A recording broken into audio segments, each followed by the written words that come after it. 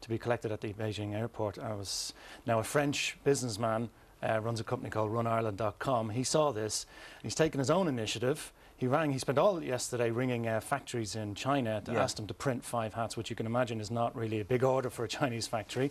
Found a factory that will do it. However, it's the other side of China. He's hired a private plane to fly the hats to Beijing airport. I believe they've been collected, and he has them there. It's all on his own money. It's all on his own initiative. So his name is Sebastian Lochto, and I think we owe him a lot for that. But this whole situation, it's an absolute disgrace and highly embarrassing, especially for her. For her, it's embarrassing. I mean, we have to be careful not. There is a chance that we can go into the whole paddywhackery thing. This is a mini Saipan. Somebody messed up. I think we need to just address where that happened and make sure it doesn't happen again, and make this.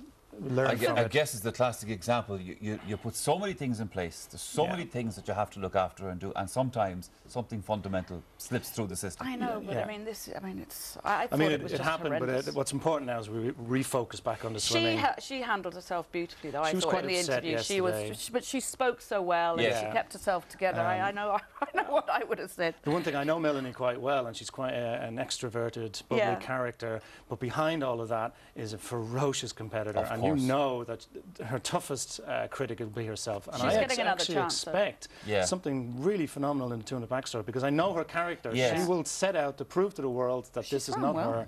It may actually turn out to be a blessing in disguise in a very strange way. It's happened, I suppose. That's all you can say about this Melanie.